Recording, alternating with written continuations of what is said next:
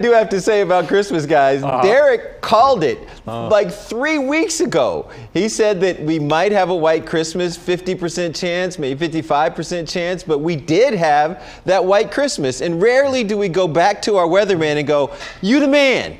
But this right here is an attaboy. Derek Kevra joins us to talk. I just want to give the guy some love. Derek, you did it. You were right. Congratulations. Bravo. Our weather team is tops. I don't even know. Oh God! Are you guys sent these to the house? Jeez. Beautiful, Wait, beautiful. Guys, no, oh my God! You did we not didn't send any of that. Did you guys? Robin, did you send him that? I don't know. How did you get that? I mean, this is. Look, there's so many people I want to thank. I mean, we'll start with Rich Luterman. I mean, just what a mentor he is. And so we'll thank Rich for the weather models. Gotta thank those weather models for giving me an early indication that snow was coming.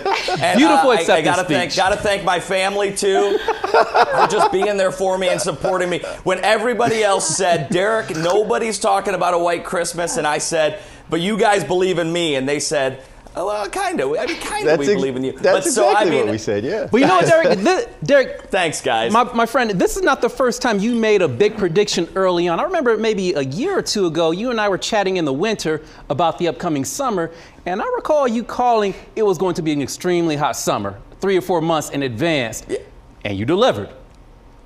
Derek, well, you the man. I appreciate that, Josh. I'll say sometimes it's better to be lucky than good, but other times, you know, you look at things, you break down the models, you look for trends, and sometimes you go out on a limb and you say it, and sometimes you get it right, and sometimes you get it wrong. I know there's going to be people at home saying, "Why are you guys giving Derek all that credit? It's his job to predict the weather." And to those people, I say, give me this one. Just give me this one.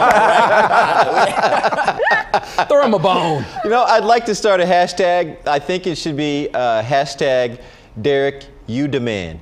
I think we're going to see that hashtag once or twice.